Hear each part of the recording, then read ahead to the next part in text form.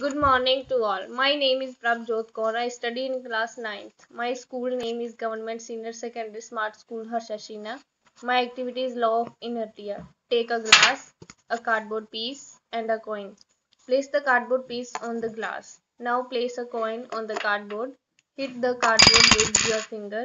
The cardboard will come in motion. The coin will be at rest, so it will fall into the glass.